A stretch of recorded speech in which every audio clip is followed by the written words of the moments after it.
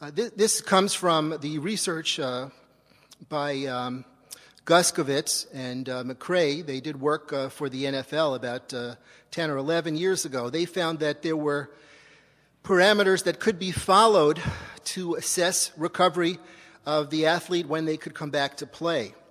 So if you think of the organization of the nervous system as like a tree with roots and a trunk and branches, or like a building that has a foundation beneath the ground and then a skyscraper, the first system that's altered and affected has to do with the balance system.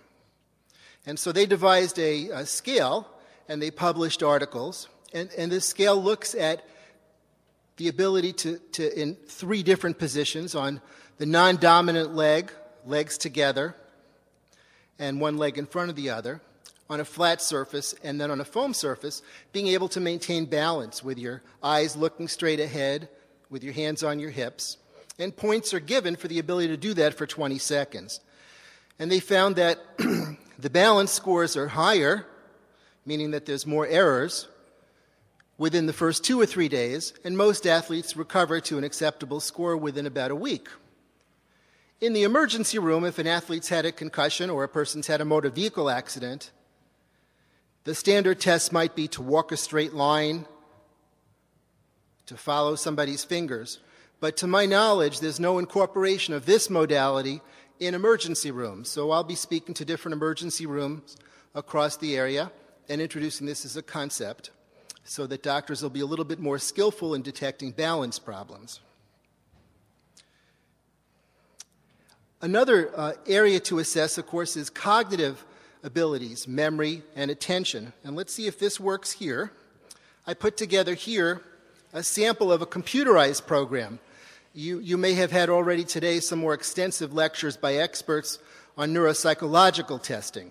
But for the audience here, I prepared just a snippet of a few minutes from a computerized program that I use in my office to evaluate skills. The computerized program is a modification of the program called Impact.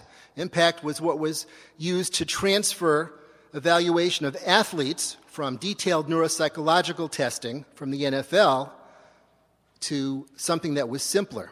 And now another company called CNSVS has put this out, and it's available for doctors and for psychologists. So this one test here is called the shifting attention test, and it requires a person, first of all, to have an intact visual field, the ability to distinguish two different colors. So if you had a field cut from an injury, or you were blind, or you were colorblind, this wouldn't be a good test. But it asks you to shift your attention and to inhibit your attention. The object of the test is to match colors and shapes based on rules, and the rules will change. At first, you'll be shown a colored square or a circle at the top of the screen, and the rule will say match the color or match the shape.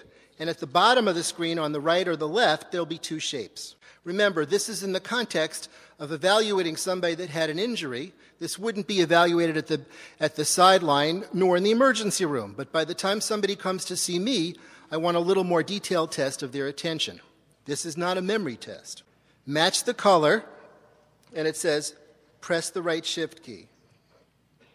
This is very difficult for a person that has complaints of attention problems.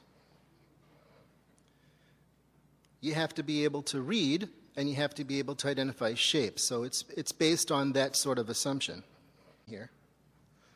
Okay, so that gives you a little idea, perhaps, about attention. It's the end of the day, you're tired, etc., etc. But imagine you had attention problems that was going on for a while. This becomes one way to look at it. Another way is to ask a person to spell a word. Spell the word forward and backwards, or count the months of the year, or do digits. But I find this is a good little test. You've probably seen this study. It's a little bit older. It talks a little bit about the epidemiology of brain injury. The importance of this slide here, I saw this slide about 3 or 4 years ago. I took it from a talk for brain injury in the military and the civilians at the Rusk Institute in New York a couple of years ago. The idea here is that 80%, the lighter blue, really is filled with the majority of brain injuries. And it's in this 80% that about 10 or 15% go on to have post-concussion symptoms. Most of the focus on brain injury, of course, at this conference and with the organization is about moderate and severe, and that's graded on the Glasgow-Coma scale. My talk here is more about mild. Causes change according to age and location. I mentioned athletes and, of course, concussions from athletic events. But balance is, of course, a problem in the elderly, peripheral nerve problems, accidents, falls, in certain locations, assaults.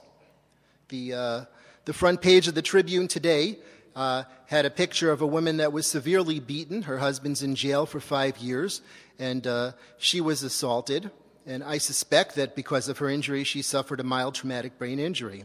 So depending on the culture and the location, causes or vary.